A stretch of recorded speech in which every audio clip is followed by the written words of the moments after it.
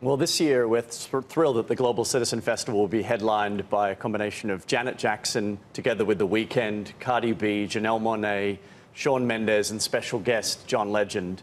But this year we're really focused. We're 3 years into the United Nations Sustainable Development Goals.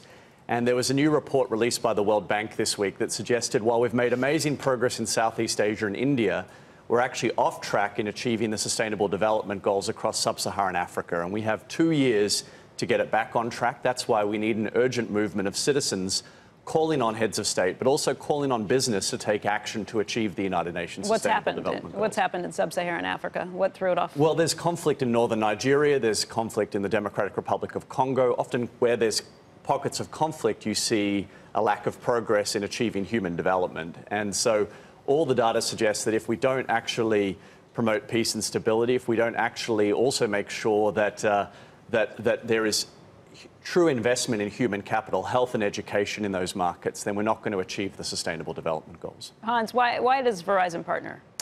So first of all, I have been working with the Sustainable Development Goals for a long time, the Millennium Development Goals. And what I've seen is, of course, that we have a purpose that is just colliding, is that technology is one of the most sustainable solutions for some of this sort of combating some of the larger problems on this earth, as well as the people in most need. Technology is actually a solution. Mobility, broadband, and cloud can actually bring down the cost. You can deliver education, healthcare.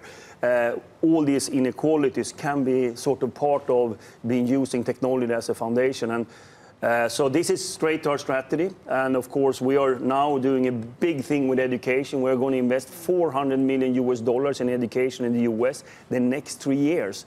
And basically 2 million children or youth will actually get both technology, free technology from us, STEM education, as well as sort of technology-driven curriculum, which is what we are doing. But it's part of our strategy, and that's why our purpose is the same. We want to combat some of the larger challenges we have on this earth.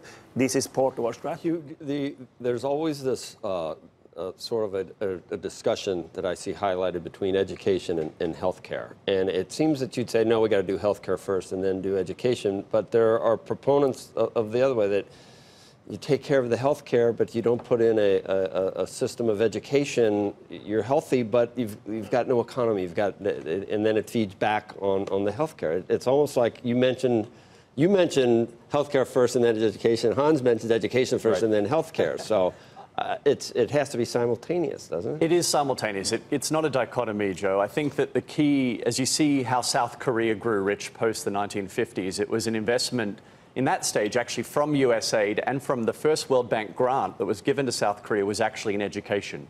I was with President Jim Kim of the World Bank yesterday, and he talked about his own experience about getting education, actually also getting quality health care, and how that enabled the economy to grow.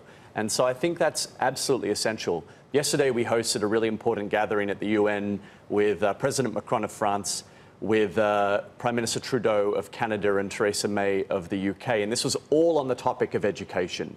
The great news is that now the world is starting to invest more in education. Earlier this year, President Macron hosted the replenishment of the Global Partnership for Education in Senegal alongside Macky Sall. They raised $2.3 billion in new financing for education, the most amount of money ever raised on this issue. And so this is the time where the world is starting to step up on education. And I agree with you. It's absolutely not a dichotomy. But then I think about, water, and how do you go to school if your mother's taking 6 hours to go get water? So it's... Well, that's why the Sustainable Development Goal framework is so important, because these 17 goals and 169 indicators are all interrelated. You have to provide food, education, water and sanitation, gender equality. All of these have to work hand in hand. Daunting. It is.